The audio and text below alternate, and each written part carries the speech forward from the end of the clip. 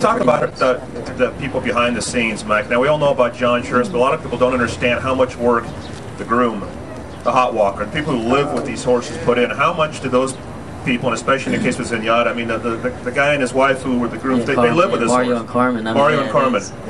Zenyatta loves them too, man. It's amazing. She's so attached to those two. It's incredible to watch. I mean, they're the whole crew, you know, down to you know, everyone who gets on her. I mean, Steve Willard who gets on her. I mean, everyone. It's just an amazing crew, and I'm just blessed to be part of it. Let's talk about some of her races, Mike. And first of all, how did you get on her? Because you have not always been her rider. Her first 3 races, David Flores rode her. She broke her maiden right there at 5-1, and David stayed on her for the next 2. How did you get the mount on Zenyatta? It was my mount to start with, and I won on a filly called Tessa Blue. I just won a 500,000 on her. And then she was going to run back in a grade 1 at Churchill. The same day Zenyatta was going to run, John decided to run her going 3/4. We thought we were going to run a little further, so I thought it'd be okay to go out of town. He caught you off guard, huh? Well, yeah, but he says, you know, don't worry about it. It's just 3/4. She's going to be so far back. I mean, she's probably going to need the... I mean, we didn't know she was Zenyatta. We knew she was Zenyatta, but not the Zenyatta, you know. So we didn't think it'd be, you know, a big deal. She'd probably get beat. You know, I'd come back and I'd ride her the next time. Well, I got beat. And I was in the hotel in Executive West, and I'll never forget this, I swear.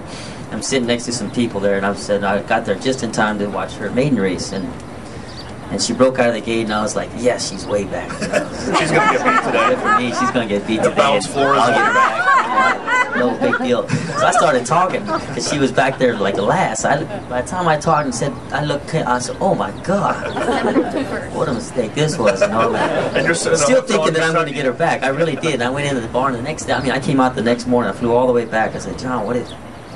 Well, you know, David did a great job. I said, I worked her, you know, no, don't. He goes, well, you chose to go. And I said, you said it was okay. And all we had this.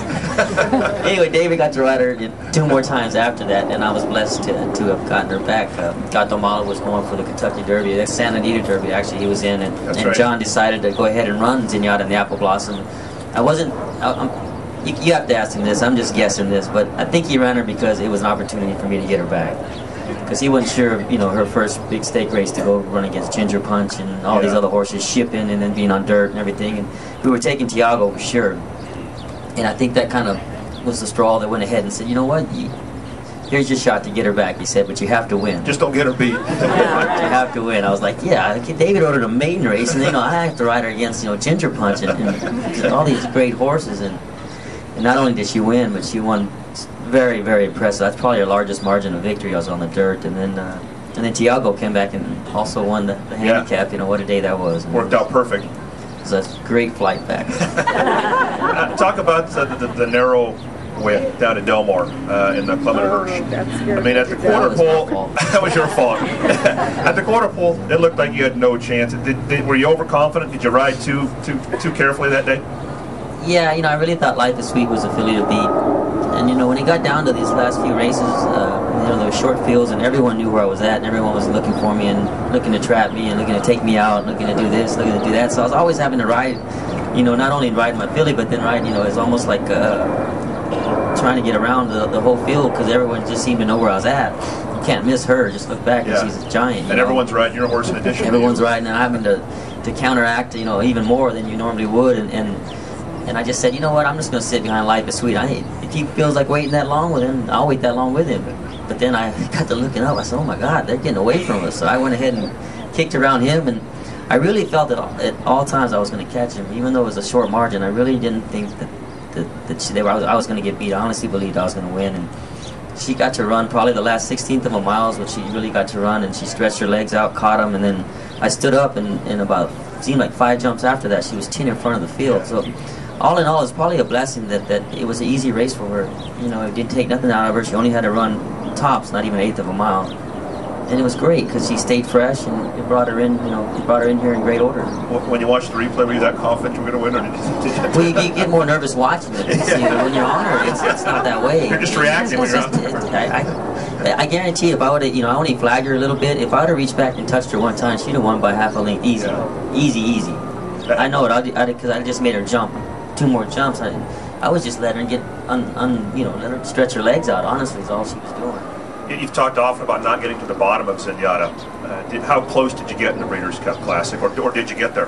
No, I don't know. He's the only horse that I've ever felt that's bottomless. And when you get to the bottom of the horse, that means they're all out, and you can feel it. I mean, they feel like they're giving you their all, and nothing else is going to happen but slow down or veer to the left, veer to the right if you're asking for any more. That's all they have. And with her, I've never felt that. Never felt like I've even gotten close to it. Right. 75%, 80. Say about 85 the other day, 90 the other day, maybe. You know, I mean, just out of respect, I have to, but yeah. I really don't know how much more was there. I really think that if there was somebody else in front of her, I could have caught them too. Could have kept on going. I just asked her a little more, and she just gave you a little more. Now, you've ridden some great horses, Mike, and had a heck of a career. You're a Hall of Fame. You've ridden, Holy Bull and Skip Away and Inside Information and Azeri. I mean, Hall of Fame horses. You won the Derby on Giacomo. But about 5 years ago, your career was in a lull, to say the least. Is it amazing what's happened since that point? Giacomo, the Derby, Azeri coming around. I mean, you were in a career lull. Really, business was tough.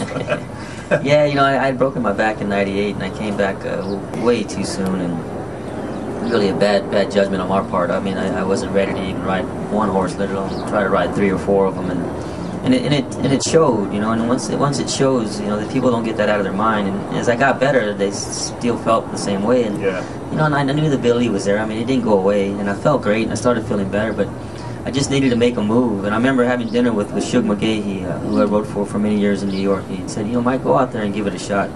He said, really work hard. He says, right now you're sour over here because you did so well. Now you think these people owe you.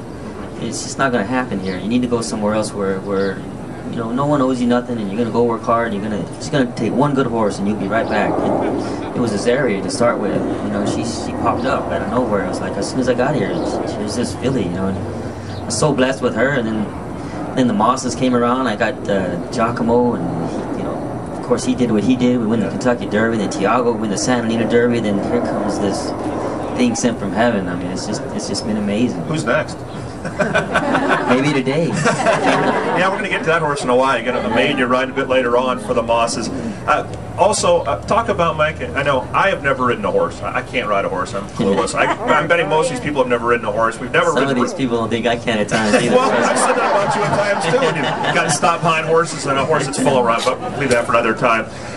And no one out here has ridden race horses. Talk about a day like that when you're coming down the stretch, and do you hear anything? A lot of times athletes will say they don't hear the crowd. They don't hear anything because they're just focused on hitting that baseball or throwing that football or shooting that ball, and in your case, getting to the wire.